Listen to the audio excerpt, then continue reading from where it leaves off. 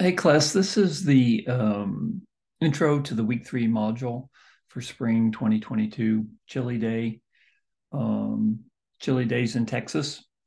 Hope everyone's safe. Now, this week, I'm going to go into more detail about the Spanish in Texas during the 1700s. I just think it's really fascinating. I think it's important. And one of the things I keep banging home in this course is that it's the legacy of Spanish Texas that really helps make Texas what it is today.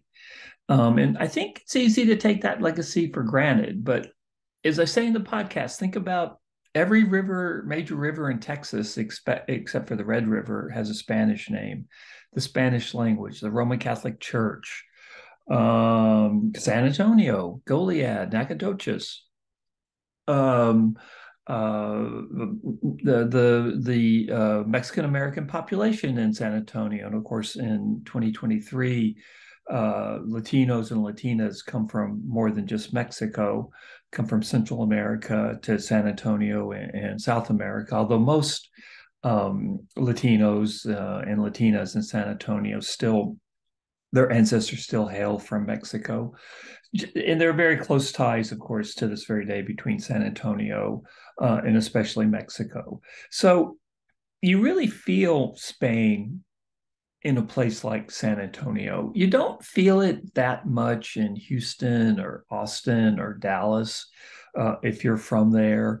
There are, certainly are pockets of that, but the Spanish legacy in San Antonio is everywhere, including the name San Antonio. So I'm going to talk about the missions in a little bit more detail this week. I'm going to talk about the rights of women in Spanish Texas, especially property owning rights, which is a very surprising story, as I'll talk about in greater length. Women in Spanish Texas had far more property rights than women did in British North America, just next door. Really, there's no comparison. The other aspect of this that I want to talk about that's a real legacy of Spanish Texas is ranching.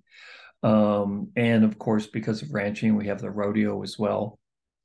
Uh, the ranching industry or the ranching business, maybe is a better word, was the dominant economic activity of Spanish Texas. Now, once Anglos come into Texas in the 1820s, it's going to become cotton, but we're not there yet. We're still in the Spanish period of the 1700s. So the dominant economic activity in Spanish Texas during the period that I'm talking about today is the ranching of cattle, to a lesser extent, the ranching of horses, and also, especially south of San Antonio, sheep and goats as well. And what do you get from sheep and goats? Well, goats you get cabrito, but from sheep, of course, you get wool. So, big picture, and this is something you'll be quizzed on. Ranching is a big part of the story. And missions, the missions that I talked about last week, they are very much central to the story of ranching in Texas because they own the land where the ranches were for the most part, at least until the 1780s when the missions were secularized. And I'll explain what secularized is in the podcast. So I'm not going to get too much in the weeds right here. But basically, they were standing on their own by the 1780s. And a couple of other things I'm posting today. I'm posting a kind of a dumb little but fun little video on Tex-Mex food, which is near and dear to the hearts, I think, of virtually everybody listening to this podcast. I guess if you have some dietary restrictions, Tex-Mex might not be the best thing for you. And maybe there's somebody out there that just doesn't like Tex-Mex. Although, well, you know what? My wife's not a she's not a huge Tex-Mex fan. She's from Boston. But man, Tex-Mex, what could be better? Um, and the other little item I'm posting today, which I want you to listen to, is how Texas cattle, um, the cattle drives, as I'll talk about in the podcast today, cattle drives from Texas started in the 1700s, especially the late 1700s, as Texas cattle were driven into Louisiana. So the first cattle drives actually started during the Spanish period. And as you'll hear in this podcast, the first cattle drives were very much part of the Spanish effort to help the American revolutionaries as they're trying to break from Great Britain. Basically, you had Texas cattle helping to feed the revolutionaries trying to create an independent United States. And we don't think about Texas in the American Revolution, that there's any impact at all from Texas in the American Revolution, but there was some impact. I wouldn't say it was a huge factor, but it is very interesting. And I think the bigger issue for me is it speaks to the cattle business in Texas and how significant it was, and how the first cattle drives start during the Spanish period. I'll ask a couple of questions on the podcast and on the little video I post in the next week's quiz and on the midterm. I'm kind of getting the feeling that this course may have gotten just a little bit too easy. I have a kid who's a first year in college, and I think maybe when I was writing my quiz question, I was thinking of my kid a little bit too much. And but anyway, I'm not 100% sure that not every student is listening to the podcast and the other material that I post. So I do want to let you know that you will be quizzed on what I post, everything I post, either on the quiz next week or anything I post. You'll be quizzed on, and certainly on the midterm. I don't quiz it. I don't post it just to waste your time. I think it's significant.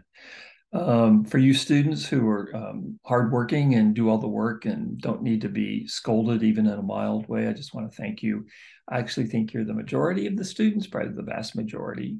But yeah, I'm gonna tighten up a little bit about making sure that folks are listening to the podcast and the other things that I post. I'm here to help you learn. And I think it's kind of interesting, actually. And I try hard to make it interesting for you. So that's the material for today. And I hope you enjoy it, and you'll be quizzed on it next week. And stay safe the next couple of days, I guess, especially tomorrow. I think UTSA is closed tomorrow on Wednesday. I'm recording this on Tuesday. Everybody be safe out there.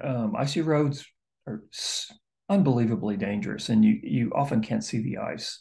So everybody stay safe, and think about what it was like here in the 1700s when the Spanish were battling the various indigenous groups and trying to create the cattle industry, and what it must have been like in Texas in the 1700s. It must have been an amazing but very, very remote place. One last thing before I let you go. Don't forget that from the Spanish point of view, Texas is a headache.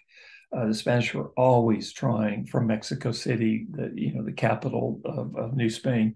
The government of Spain was always trying to consolidate, and Texas was always trying to save money in Texas. Texas was just a big, big headache from the Spanish point of view. There was no money up here. There's no mineral wealth.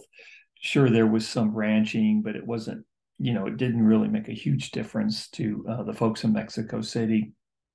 And so keep that in mind as you're listening to this. And, we're so proud of Texas today and how dynamic Texas is, and, what a big part of the national and economic and international economy it is. But that just wasn't true during the Spanish period. And because of that, although you have a long-lasting Spanish legacy in Texas, which I'll talk about, by 1820, 1821, really, when the Spanish are kicked out of North America, there's only about 5,000 people of European descent or have European blood in Spanish Texas, which is incredible. That's like less than the College of Liberal and Fine Arts at UTSA. I mean, it's amazing. So the Spanish leave a a legacy in Texas that exists to this very day and that will always exist. But at the same time, by the time they left, they had very, very few people in Texas. They'd settled very few people here. The indigenous groups, especially the Comanche, still dominated Texas. And this will leave Texas ripe for the picking, especially when the U.S. becomes its neighbor.